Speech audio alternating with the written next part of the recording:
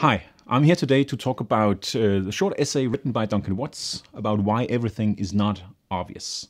So it's kind of an overview of the paper, and I'm going to talk about the key questions that are asked and the kind of answers that Duncan Watts provides here. And the four primary questions you could say that he's asking in this essay here is why do we often think that social science is obvious after the fact? What is it about social science that seems different from quite a few of the other sciences, for instance, physics or engineering? You could talk to every layman on the street, and they will have an opinion, and they will think that they know something about unemployment or management or strategy, and then often results that we get might seem obvious.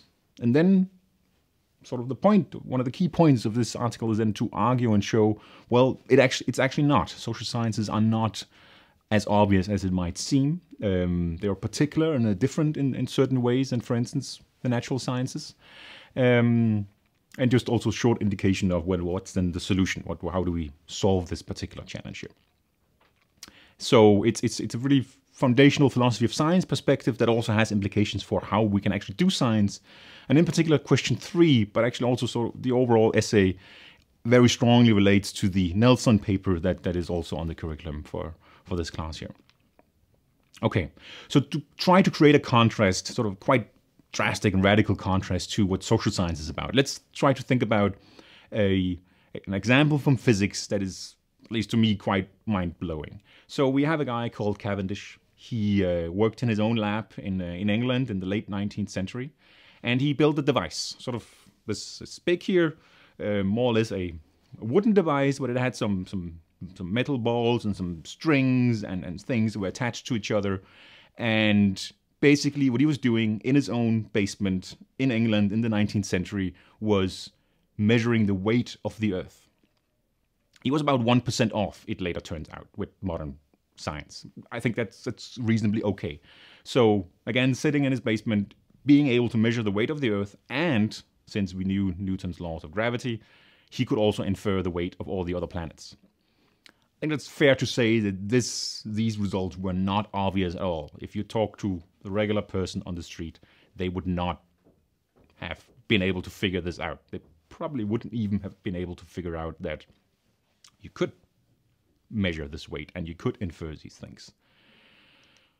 And then you could ask yourself, what is it that we social scientists or here in business administration, what can we do in our lab or in our sitting in our office trying to figure things out? It's certainly a very different field that we're in.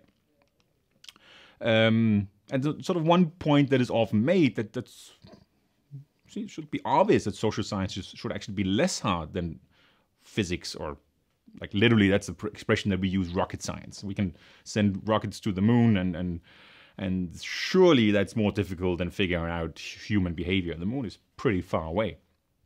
And that's sort of the puzzle we're in. What is it about social science that seems particular? Let me try to get to this from another angle, trying to illustrate this obviousness. So following the Second World War, there was a really large-scale effort to try to investigate what it was like to be a soldier. So they were interviewing 600,000 soldiers. It's quite a large case study. And one of the key questions was, who handles life as a soldier better? And surely people from the countryside. They're used to physical exercise. They're used to being out in the open, maybe sleeping out in the open, handling different materials, and just living quite a rough life. And whenever the main researcher here, he presented this story, this was also how he told it, and people in the audience would often go, surely you didn't have to interview 600,000 people to get to that result. But actually, and that was the trick that he often pulled with the audience, it was actually people from the city. It was soldiers that had grown up in the city that were the best, that could cope with being a soldier the best. They were used to being in a uniform, they were used to working in a hierarchy, they were used to working at a specific time schedule, doing what others tell them to do. So this is a typical situation in social science where both kinds of answers, completely opposite answers, could sort of seem obvious when we are told about them. Here's just a slightly longer explanation and a link to the story about the American soldier and obviousness. And we can think of other examples here that from psychology that it might seem obvious that if you want someone to say yes to a small request, giving a bad reason is surely worse than no reason at all. Or if you want to be happier, count as many blessings as you have, count how many things that makes you happy as possible. Surely that's better than only counting a few. We can think of other examples as well, right? Surely. But again, as research has shown, it's actually the case that giving a bad reason for, in this case, the research was done on standing in a queue of getting to a copying machine. And if you then gave a bogus reason for why you cut in line in front of the queue, you said, I need to make copies. Well, surely everyone here in the queue needs to do that. It was a queue to the copying machine. But actually, it's just as good to say this bogus bad reason as it was to give a good reason because I'm in a rush.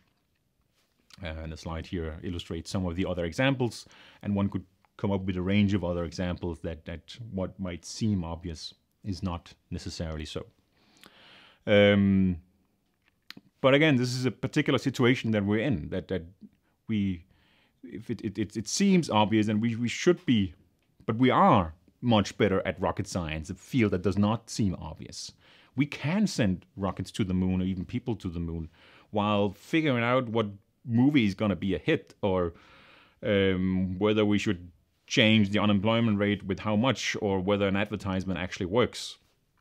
Those are really, really difficult questions, and these seems to be basically much harder than rocket science. At least we're not making as much progress with them. So question is, and that's also what Watson is writing about here, why is it that social science seems obvious? What is it about this field that is quite particular? And for one is that it's familiar. So whenever we work, for instance, in business administration, whatever bachelor project you'll write or a master's thesis, you might write about how motivated people are, or a stock market, or company strategy. And these are all topics that we live. We read about them in the newspaper. We think about them, and we might have opinions about what is good management. How should a manager behave? Surely this is the right way to do it. We don't, in the same way, live in a world of atoms or black holes or quants or whatever they are dealing with in physics. So that's sort of one element that can lead to our science being particular. It's familiar. We face it every day, so surely we know something about it. But it's also related to human bias. We'll be talking more about in a later lesson. That we tend to after-rationalize after the fact. We tend to, when we've been presented with some information or a solution to something, we tend to think, surely that's the way it was supposed to be. I could have told you that in advance, even though that we might not have been able to do that. So this after-rationalization also makes things appear more obvious after the fact. And then I think also a key element that common sense is usually quite effective in everyday life. We get, I mean, it's quite efficient that we know a lot about how the world works, or when we enter a room, when we deal with objects, we know a lot about, we're quite effective in the way that we can cope with everyday life. On the other hand, common sense also has an answer to almost everything. Birds of a flock together, birds of a feather, sorry, flock together, but opposites attract. It's bad to sweat the small stuff, but good to be detail oriented. And we can sort of come up with all sorts of common sense answers to lots of life's predicaments and challenges.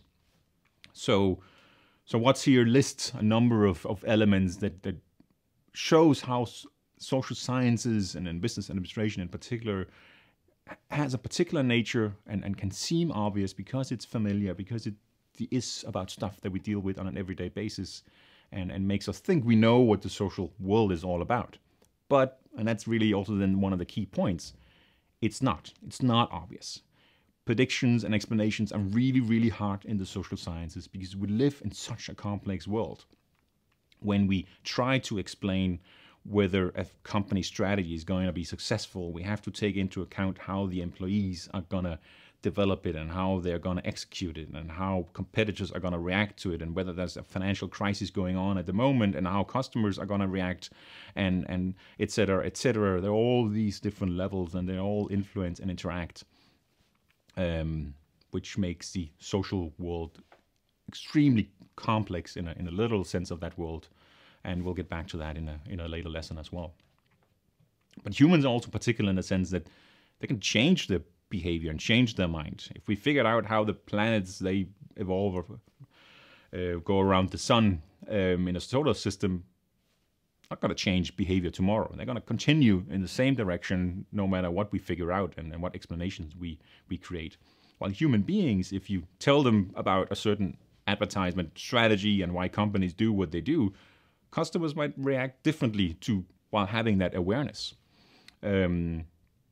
So that also makes the social science world quite particular and particularly hard, because human beings are not static and just continue in the absolute same direction as many elements in a physical world would do. And then also, we often don't know the counterfactuals. We often don't know what could have happened but didn't. Taleb has a good example in his book, The Black Swan, about the person that could have been the greatest hero and could have had the greatest impact would have been the one that had come up with the law saying that all pilot doors have to be bulletproofed and locked, which could have enabled avoiding the 9/11 terrorism incident in the United States. If there had been such a law, but there wasn't. But what of all the different laws and rules and activities that have been put in place where we don't know what it actually prevented? Again, we live in a very particular kind of social world that is complex. Human beings can change their behavior.